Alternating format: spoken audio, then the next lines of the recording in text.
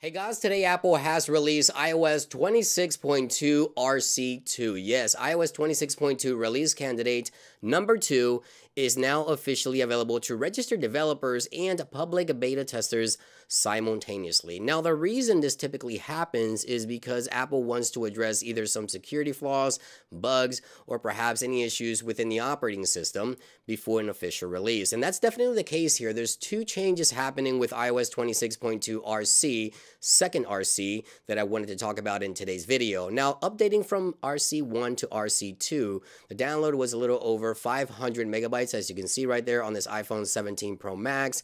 As we go into settings, general, about, and take a look at the iOS version, you see right there the latest build number for RC2 ending on the number 54. Now, I still believe Apple could release iOS 26.2 for everyone to download here later this week, but we'll talk about the expected release date. Obviously, the second RC could change things a little bit here, but we'll talk about that here momentarily. The first thing I want to talk about is one critical bug that Apple has addressed with RC2. Now, let me show you here. I have RC1 running on this iPhone here on the right, and of course, RC2 on the left here. So let me show you the bug. So if I go in RC1 here for iOS 26.2 and I go into edit mode and grab this widget around just like so, and then I release the widget and tap here, it crashes the iPhone. And this sort of bug or issue was sort of gaining traction online, and it appears that Apple has noticed and they wanted to address the issue. As you can see right there, I can do this and then just sort of tap here and it just always crashes the iPhone. So take a look at the same scenario here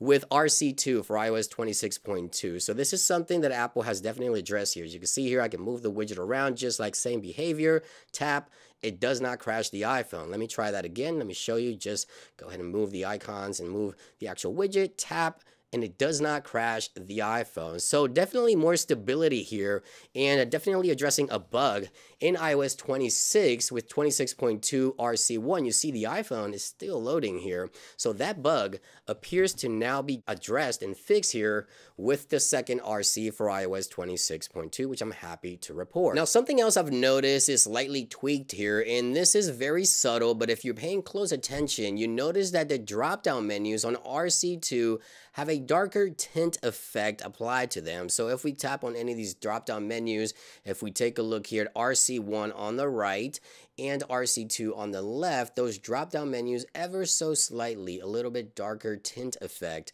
on these drop-down menus and submenus within the OS as well. So keep in mind, both of these devices are running clear liquid glass effect under display and brightness, and yet it appears that a slightly darker tint effect has been applied for drop-down menus on the RC2. So now let's talk about when we can expect the official final release. Now today Apple has officially announced that starting next week, Monday, December the 15th, Apple Fitness Plus will be expanding to 28 new markets, including Chile, Hong Kong, India, Japan, Netherlands, Singapore, and Taiwan, and they will be adding doubling for Spanish, German, and a Japanese language as well. However, various reports suggest that Apple could release iOS 26.2 alongside the expansion to Apple Fitness Plus next Monday, December the 15th. However, as we look over this report, it looks like in order to take advantage of these new expansions, you only need iOS 26.1, not iOS 26.2. So with that being said, I believe Apple could still release iOS 26.2 for everyone to download sometime later this week, perhaps on Tuesday or Wednesday, or even as late as Friday this week on the week of the 8th of December.